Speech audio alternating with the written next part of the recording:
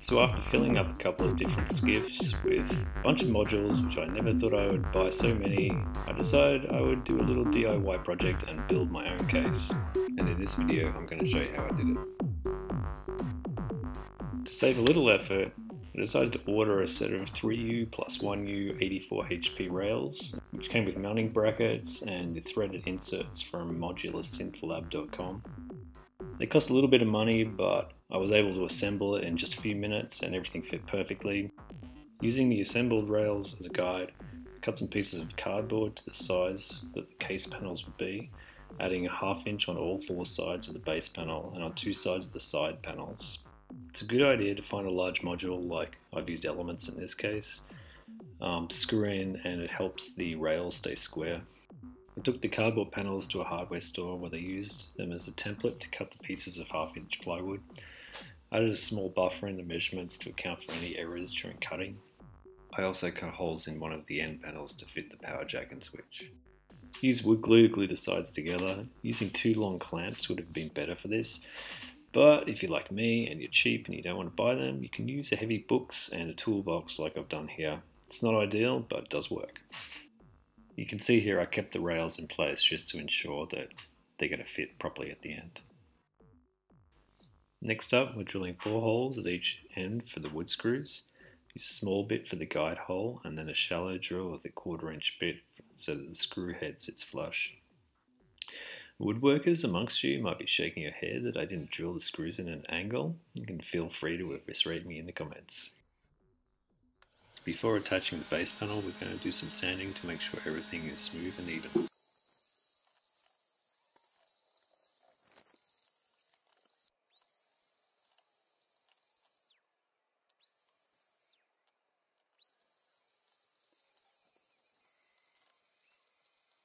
Now to glue the base panel on. Similar process as the side panels, the same toolbox, same copy of the classic culinary work of literature, the Larousse Gastronomique. Now we mark the positions of the 10 screws for the base panel before drilling the guide holes. I want the screws to be invisible on the finished product, so I also drill a very shallow depth with a thicker bit for the screw heads to sink into.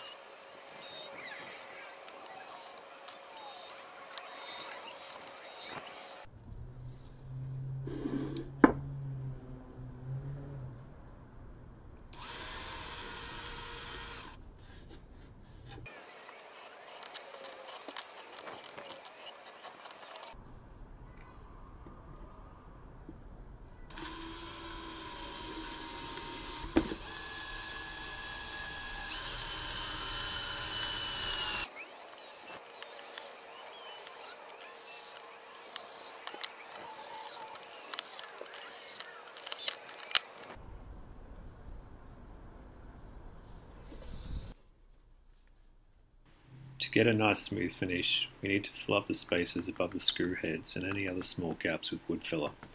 Found out you can actually make wood filler just by mixing some wood glue and some sawdust.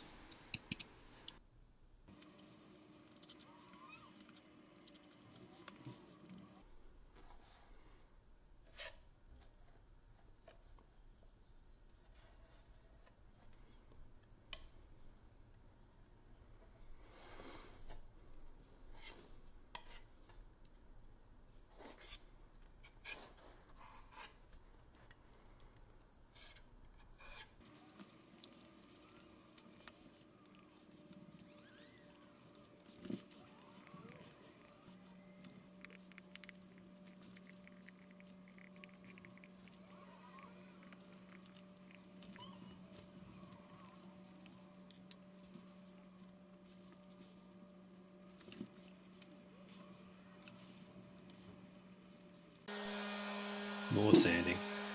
If you applied too much wood filler like I did, you can scrape it away with a chisel or a small knife. Be very careful though, as it's easy to gouge a hole in the surface and then you need to add more wood filler again.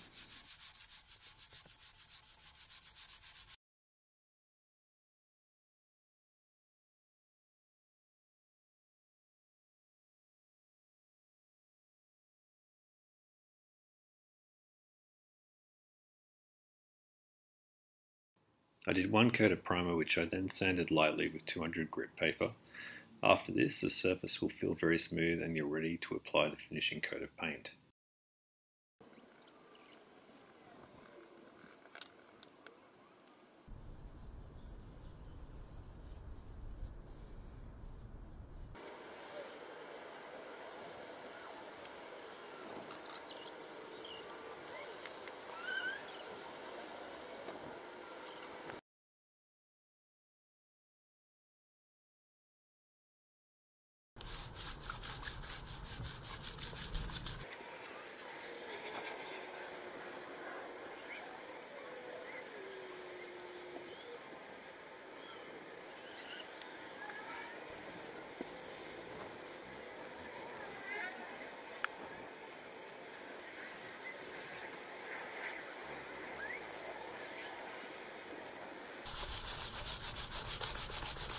In my case, I wanted something visually unique, so I masked off the two opposite diagonal corners to create stripes.